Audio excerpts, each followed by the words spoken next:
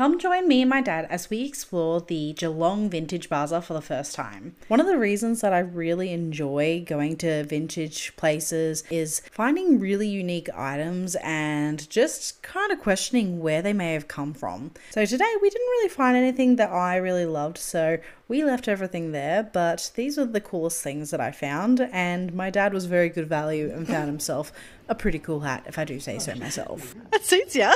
You look like Crocodile Dundee. It's not too bad.